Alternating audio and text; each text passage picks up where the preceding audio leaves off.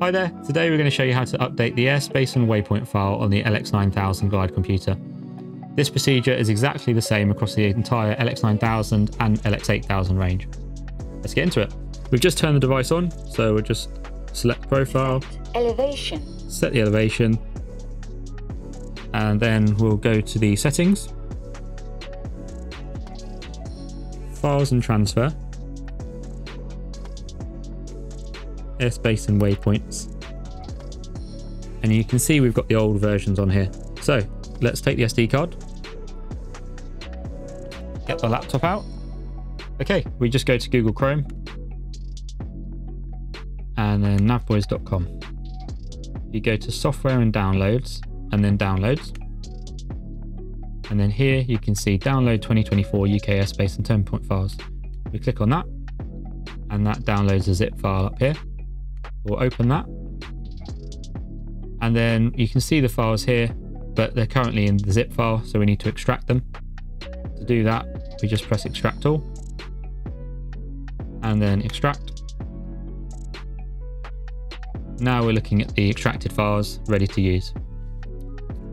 Okay, just going to take our SD card, put it into the SD card reader and plug it into the computer, and then we've got the extracted files over here. So the entire LXNav range uses cup files .cup for the waypoints and tasks, and then cub files CUB for airspace. So all we need to do for the LX9000 and LX8000 range is copy these files straight onto the SD card. Instead of using the SD card, you could also do this by using a USB stick plugged into the back of the LX9000. Okay, just going to eject that. And now we're safe to unplug the SD card.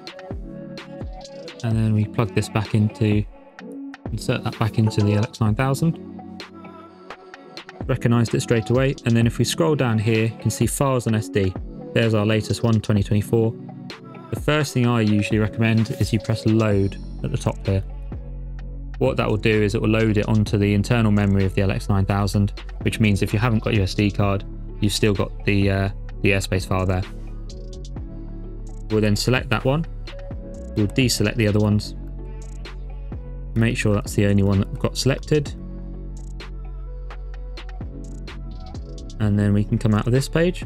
That's our airspace file done. Waypoints, we go to here, and again we're going to load this. We'll then select that now that it's loaded onto the device, deselect the old firmware version, make sure it's the only thing that's selected, and then we'll press close, close again, and if we come to the map page we can now see the airspace file is loaded and the waypoints are all loaded. So that's how to update the airspace and turn points on an LX9000. Again, the procedure is exactly the same across the entire 9000 and 8000 series. Thanks for watching. Stay tuned for more videos.